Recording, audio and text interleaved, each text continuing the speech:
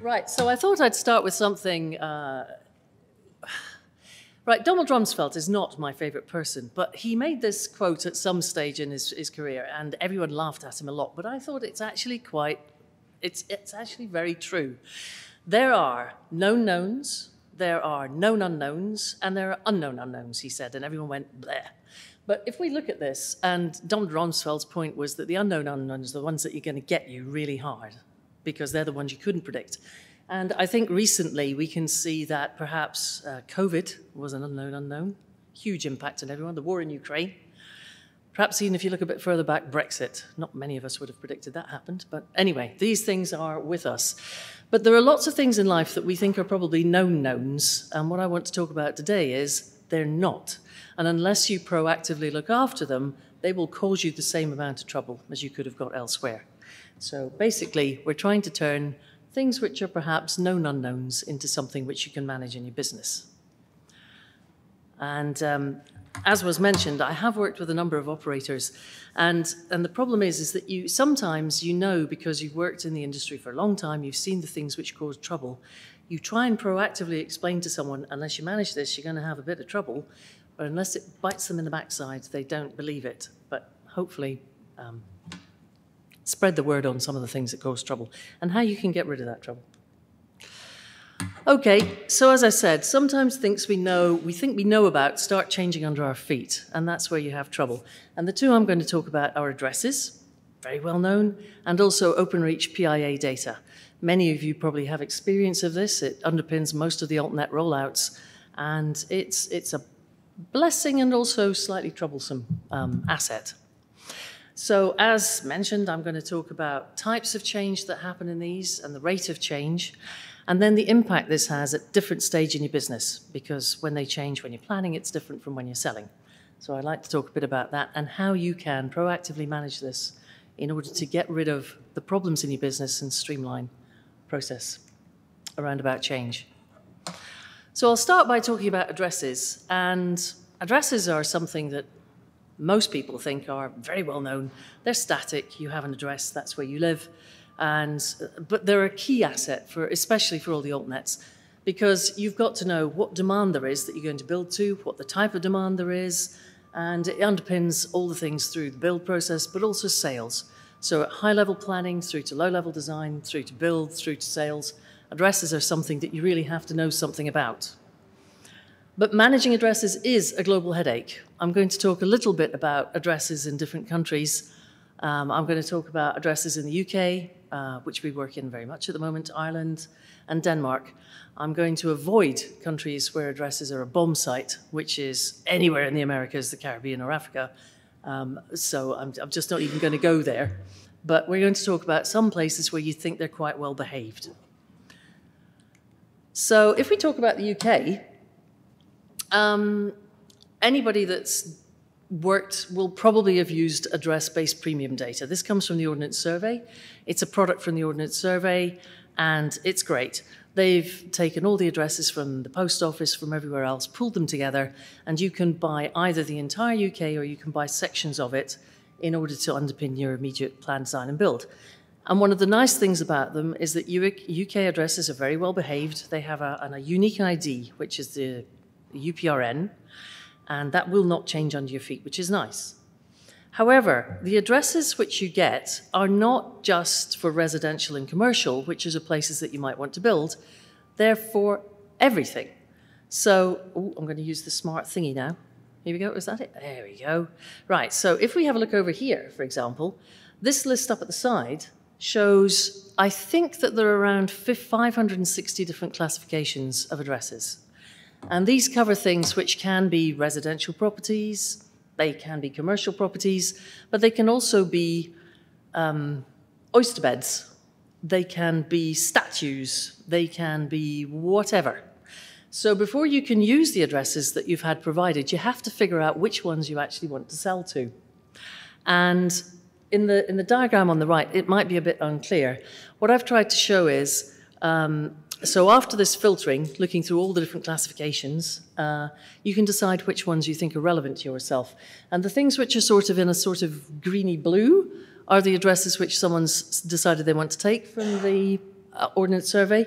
And the things that you can see, a couple of them highlighted in magenta, those are also addresses. So you have addresses everywhere, which are probably, you probably don't want to build to the middle of the street. So who knows why it's there? It's a historical address. Maybe they repurposed the land. But you can also see ones hanging about in people's back gardens and so on and so forth. I mean, the addresses you get are quite remarkable. I have been through the entire list. Yes, I have been called a geek in the past, or someone. But you get things which are for ponds which are put in place for people to attract ducks so that they can shoot them. You know, you have addresses for everything. Anyway, so that's one of the things about addresses. They're well behaved, they don't move, and they've got a unique ID, but you get addresses that you probably don't want to do anything with. But that's not the only type of address information that is useful when you're building a new network. As we know, there's funding for certain addresses if they're rural in Britain at the moment. So you will also get additional information through as to which ones you can get perhaps as part of the funding scheme or as perhaps the voucher scheme. And that's a very important asset to manage.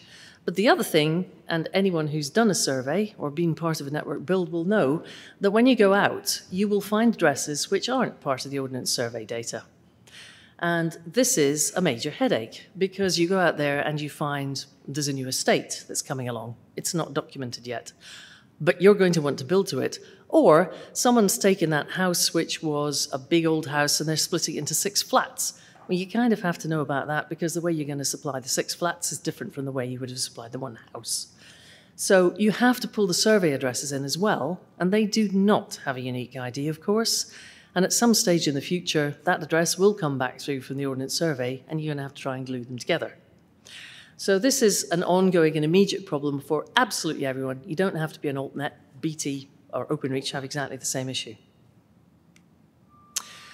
So what's the rate of change on addresses? Well, you can get a refresh on the address-based premium data every 6 weeks.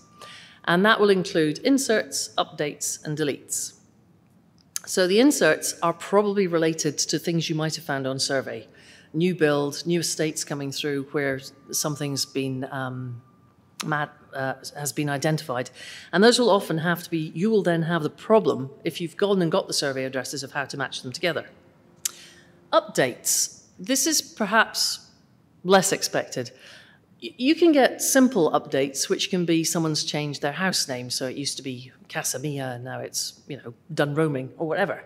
Now, that doesn't really matter when you're building a network. It does matter if you're sending out a postal bill to somebody. So these things are important that you trap them. But things which are important also are you can change the usage type. Something could have been an outbuilding, and now it's becoming a commercial property. You didn't want to wire to it, you want to wire to it. You have to know about that because it changes your plans. But a thing you might not expect is that the location of addresses can also change quite dramatically. We were working with an AltNet. Anyone who can tell me the name of this one from this clue, you get a prize later. South Coast, wiring up Southampton, doing the bit round the docks. It's tube, right? So they were down there doing this, and it's an awful lot of property being redeveloped, which is turning into residential flats.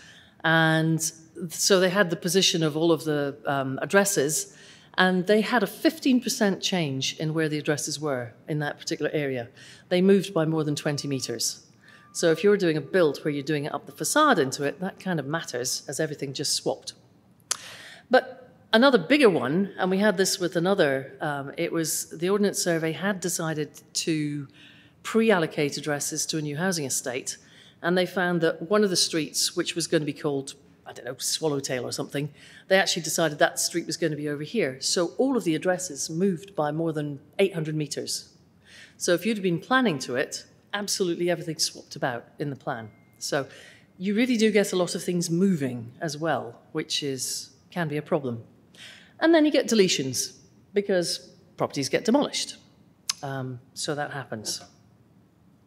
So that's the rate of change that goes on in the UK. That's the rhythm of change. Whether or not AltNets decide to keep track with the 6 weeks is another matter, because it's hard work trying to keep up with change.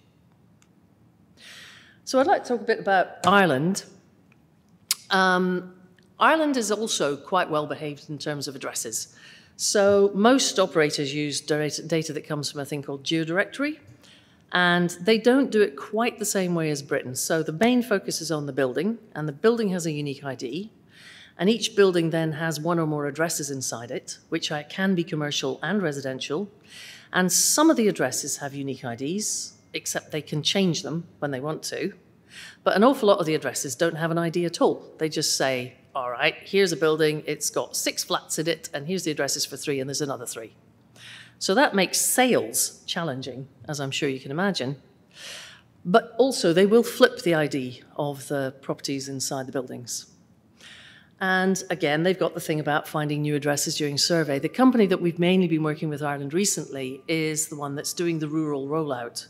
They find enormous amounts of addresses which are not in the directory because no one's ever put them in. So little remote houses. But also, one of the things that they're quite often wiring up are things like milking parlours, because they're quite high-tech milking parlours, and there's an awful lot of data that gets transferred about the volume and the quality of the milk and so on. So, you know, there's that getting captured as well.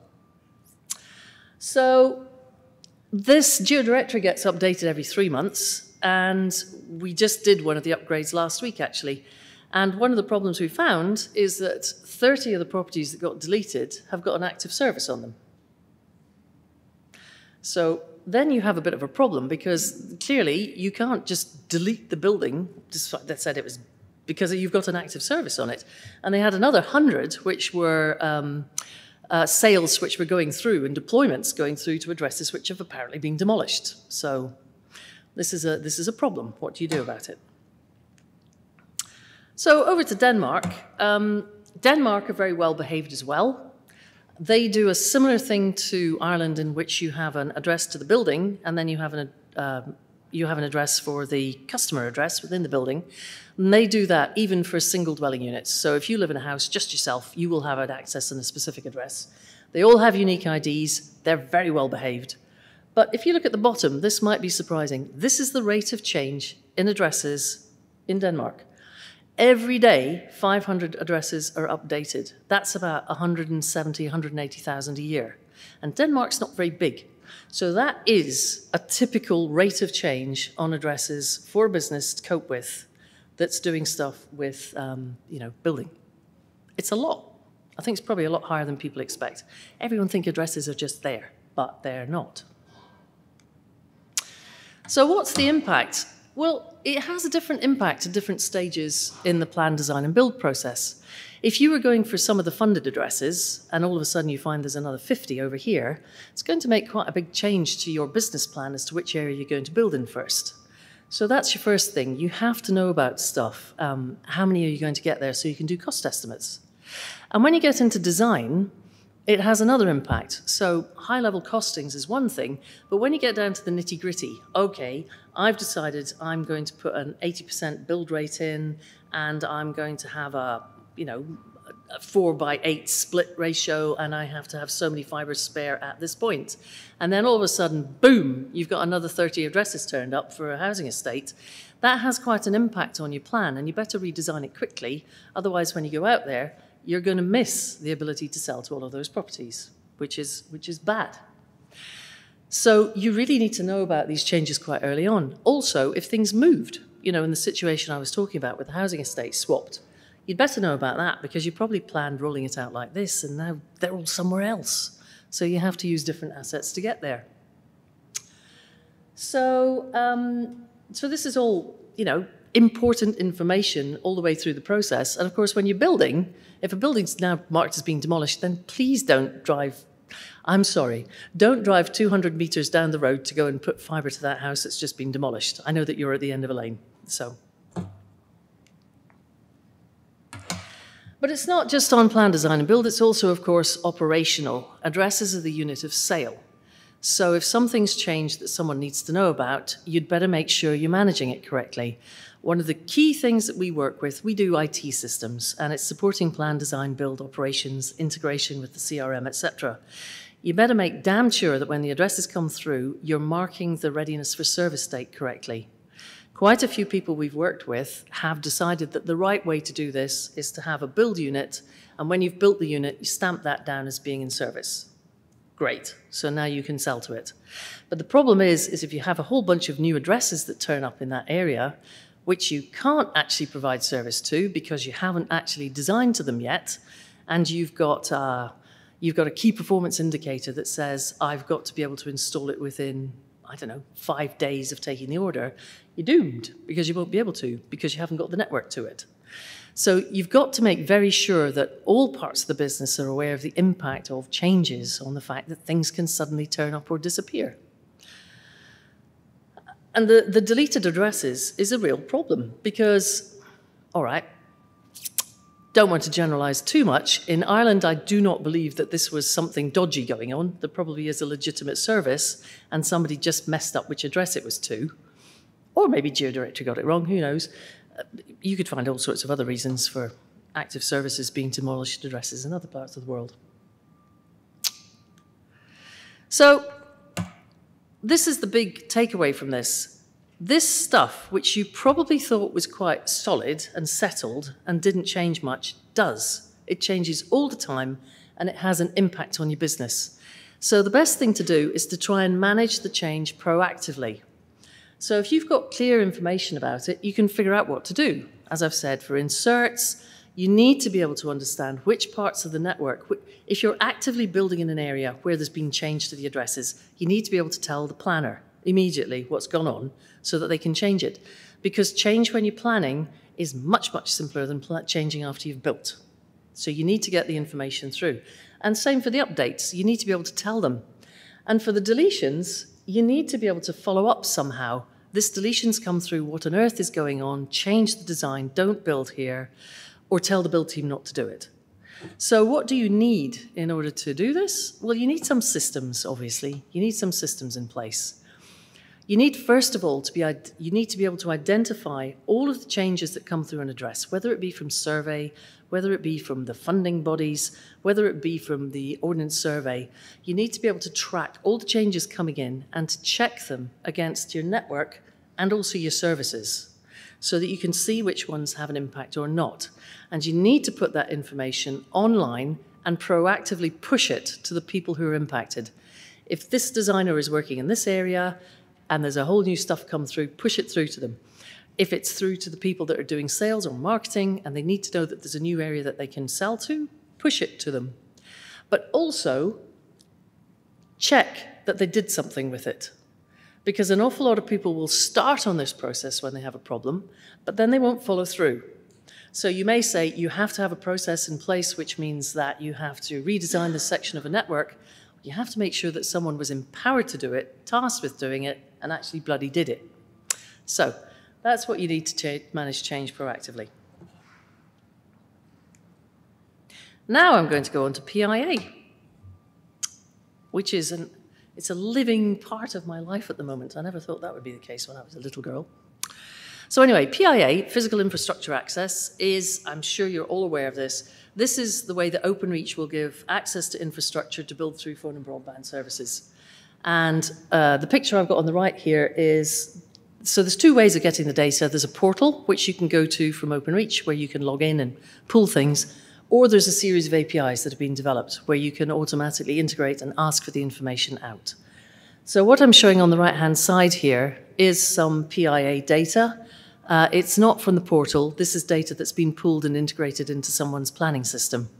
And you could perhaps see that it's colored in different colors. So all the data that comes through on the ways or the ducts has got a RAG status. Red means here there be dragons. It's probably either full or it's blocked. Amber means you can use it if you think you dare. And green means it's good. But anyone who's been out in the field using this data will know that it's not the most reliable of statuses.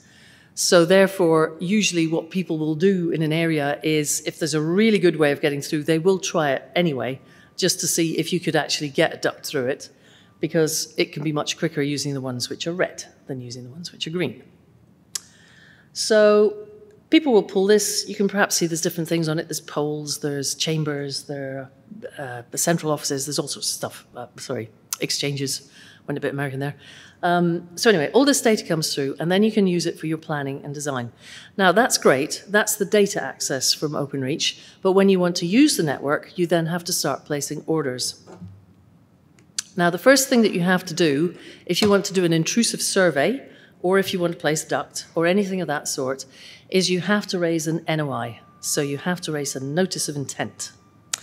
And inside, anyone who's ever tried doing one of these will know they're quite finicky.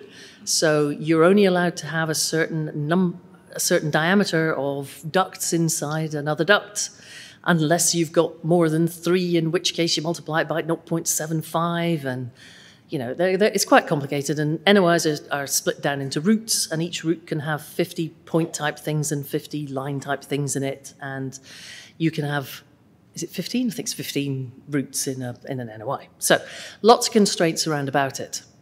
And so if you're doing a build, typical thing would be you've got a new area of access that you want to build in. You will then go, perhaps when you're doing survey, you might want to grab everything because you just don't know what you can use. Because, as I said, it's uncertain as to whether the data that's there is going to be correctly documented or not. So you want to pull a lot of it. And what I've got highlighted in magenta here is a typical sort of area that you might want to pull for a little bit of access build. So this will be for an area that's off the spine. So what you have to do with this NOI is you have to then register it. Either you put it in the portal, you have a spreadsheet of information and you say it's this object and that object and that object and that object, or you can put it in through the API. So let me talk again about one of the other things that's going to have an impact on this NOI, which is network adjustment. Right, so you may find that there are inaccuracies in the PIA data when you go out to survey. I said may, but you'll probably find there will be inaccuracies in the PIA data, and that's no reflection on OpenReach, because nobody's got perfect records. I've never met anyone with perfect records yet. So anyway, you'll go out there and you'll find various things like there's a pole and it's not in the right place. It was maybe on this side of the road and it's actually on that side of the road. Or you'll find there's a chamber and it's the wrong type. So it's really small, as far as OpenReach has told you, but it's actually bigger, which means you could put a joint in it or something like that. You could put something in there. You'll find there are bits that are missing. So you'll go out there and there'll be a whole set of network and it's just not documented at all. And that can even be up to the level of an estate, because if OpenReach hasn't got around to putting it back in again, you can find there are just big gaps in the data. You'll find inventory which doesn't exist. So they'll have documented that there's a chamber, and there isn't. You'll find there's a duct that isn't blocked, or a duct that is blocked, or a chamber that is silted that wasn't supposed to be silted, or the route's in the wrong location. It's meant to be on this side of the road, and it's on the other side of the road. All of these things will happen fairly frequently when you go out and look at the data. And OpenReach would be obliged if when you find something that's wrong with their data, you return it to them in a network adjustment. It's not quite the same thing, but I think everybody here will have heard of A55s. That's when you find that a duct is blocked, and they would like you to tell about those as well. So there are all these things which can be inaccurate in the data. So you can send them through to OpenReach to fix them, and they will correct them in the network record, which is great. So they will maybe add new elements, they will take existing elements and move them or delete them. And also things will happen when you do new builds. Sometimes people will drop a chamber on a way, and so that will then split things, or boxes will be upgraded. Now this is all great, that's great. The network's getting better, everything's lovely. But the problem with this is that they don't tell you about it. So you will have pulled the data to work with. So you'll have a set of objects that you're working with, and you're planning and you're designing through. And then all of a sudden, the PIA data will change under your feet. So if there was a way and they put a chamber on it, the thing that you maybe planned through will disappear. Or if somebody's identified that something's in the wrong place, sometimes OpenReach will move it to the right place, and sometimes they just delete it and put a new one in. And that will happen a lot during the course of things. And as I said, it would be difficult for them to tell everyone that's using their network about the changes, so they don't. So you don't get told about what would invalidate your designs your NOIs, your A55 submissions, etc. And the problem is, especially through the API, if you are submitting an NOI and any of the elements in the NOI don't exist anymore, which will happen often if you've maybe had a 6-month gap and there's another altnet in the area, then your NOI submission can't go through. And the very helpful message that you get back is, one of the elements in this NOI no longer exists. But they don't tell you which one. And that's a problem, because you can have 1,500 elements in an NOI. So which one was it that wasn't right? That's a problem. So, and as I said, this will happen a lot, because if you've got two people, if you've got overbuild going on or OpenReach is rolling out in the same place as someone else, there will be a lot of change on the network. So therefore, this is a big problem. So, as with addresses, the best way to handle this, to get this under control, is to proactively handle it. So if you've got an active NOI, it's probably a good idea to have a process which can just perhaps once a week go and check if everything's still there. So it's easy enough to do. You can just go and call for the same area and get it back again, and then just check what the changes were and understand them. So you have to understand what got deleted, what got relocated, what got inserted. Very much the same problem with as an address. So that you can then inform the planners and the build teams of what happened. So that if something's changed, they can understand that they've got to reroute it, because you can't use the same network anymore.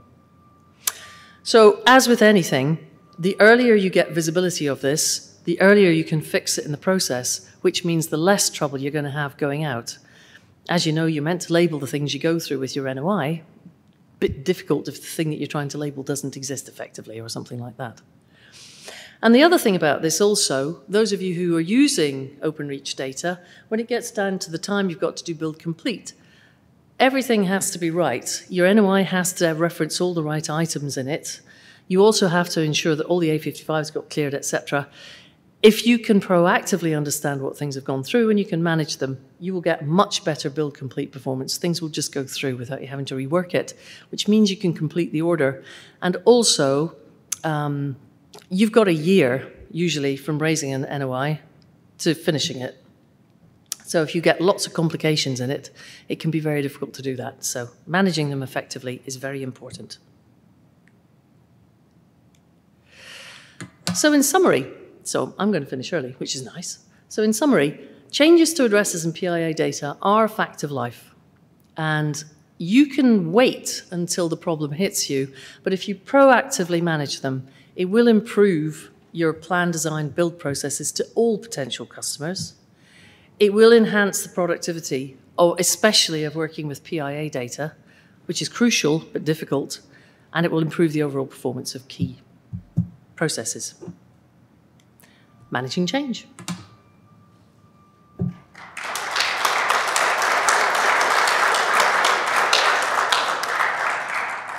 Fascinating stuff. I'm Mike Thornton. I'm one of the old-fashioned guys who dug up the streets about 25 years ago, and we built our own network complete. I'm curious, given the difficulties you've explained, and very well done too, as to whether there's a cost trade-off between completely fresh build versus the complexities of sharing ductworks with another operator, whether there's a proper, take into account all the issues you've raised today, cost balance been struck that says it's cheaper to do it this way because... Of the change, yes, yeah. That's absolutely right. But it is the case, most of the altnets we've worked with have a business case which says unless they can hit at least 80% of the customers in an area using PIA, they won't touch it, because they think that the benefits of using PIA so much far outweigh having to do all of the build themselves. But it's a good question. It does raise a lot of problems. And the thing is that I think that an awful lot of people aren't aware of the fact that they've got that problem and they have to manage it. I can't tell you how many operators I've gone to tell them, you really need to worry about addresses, and they don't worry about it until they get hit, which is about 2 years in, at which point the problems become very big. But yeah, it's a valid question. Thank you. Any other questions? Oh. That's easy. Easy one. Thanks. My name's Bill Petchy. If an altnet puts in new infrastructure like poles and ducts and so forth, does it somehow get magically transferred to the PIA database, or is it entirely separate? It depends. You can, if you build on top of existing, so if you sink a chamber on top of existing, that will be an OpenReach asset. Or if you ask OpenReach to build it for you, then it will be an OpenReach asset, but the rest of it is yours. Does it get recorded somewhere? No, not by OpenReach, it doesn't. No. I suppose, I don't know. This is something that someone else in here probably knows. It might have to go through as part of the Streetworks information.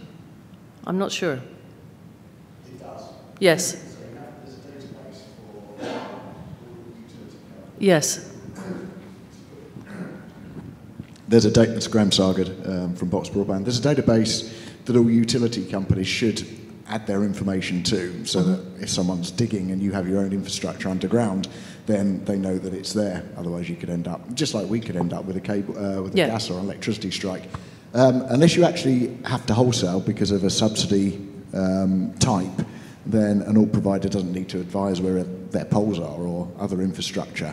But the way the new grant allocations are going, anyone who takes subsidy in the Type A and the new procurements has to provide wholesale access anyway. So Ofcom and various other bodies now have got a good database of every single alt provider's infrastructure, and we have to provide it every 3 months to a central repository so that there's a known understanding of where all the fibre in the ground is and the infrastructure is.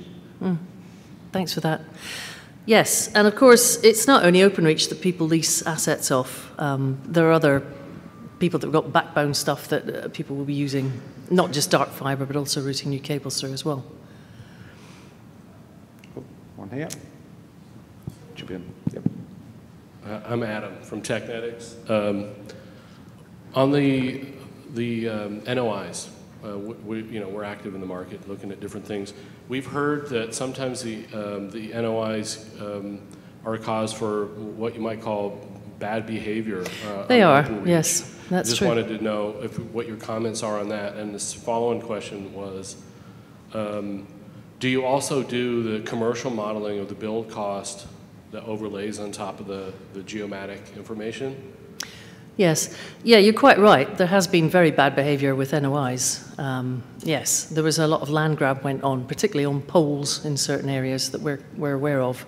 Yes, and it got abused, and the moment that it was easy to do it, you could bang it down, and then effectively what people were doing was just going off and putting up bits of infra on poles in order to block other people getting there. Yes, that has happened. I think OpenReach frowned upon it and tried to clamp down a bit, but I don't know how they're monitoring on it. And yes, also, yes, because you know how much everything costs that you're going to run through. OpenReach provide the costings for all of it. You can figure out exactly how much the costs are going to be in terms of, and then when you get down to the build complete, you can pull back the bill of materials that they're going to use as well, so you can compare whether or not you got the same costings on it. Yeah, absolutely. You can pull the costs back for what you're going to build. We had one of the altnets we were working with that went for a completely different type of tech for cables, where you didn't have to splice when you pulled off to go to the DPs. And they did that to avoid the cost because there's a price for leasing for looping inside chambers. So they completely changed their engineering in order to avoid one of the costs on it. Yeah, it is important. Thanks for that. Quick one for me, actually. It sounds like the onus is on the altnets and the operators to do something with the data to protect what they do. Are OpenReach trying anything, as in to make that process better or easier? Not that I'm aware of. As you mentioned in the intro, I worked with Comreg over in Ireland because they were trying to put together their own version of PIA, if you like. And we blue-skied all the things that you could do that would be really useful, based on how difficult it is from the other side of which would be to proactively tell people when there was change.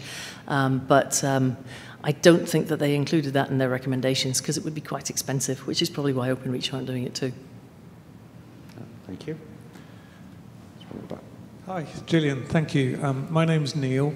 I'm from Virgin Media O2, and I've also spent some time in the ABP data, for various planning stuff. And There's weird stuff in there. There is.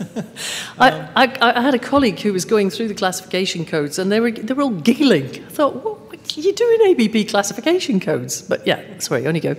Yeah, so one strange one we found was it was a commercial building and it had 100 addresses in one building. And we were very confused. We were like, do we need to go and put splitters all around this building for 100, whatever they are? When we went into it a bit deeper, we found they were serviced offices inside a block. Ah, and yes. we wouldn't actually be able to sell to service offices. So my question is, who decides, the people who make ABP, who decides what's an address and what's not an address? I'm afraid that is a mystery to me as well. That's a mystery to me. I don't know. I mean, I think they must have had some really old-school geographers out there at some stage, because they model things like on a beach, they model a blowhole, you know, the bits where the water comes through. You think, why did anyone put an address on that? But they do. Okay, wow. So it's just a complete mix of what's been populated in there over time by I think so. people. It's very eclectic, yes. Thank you. Yeah. Any other questions? No? Thank you very much. Thank you. Round of applause, yeah.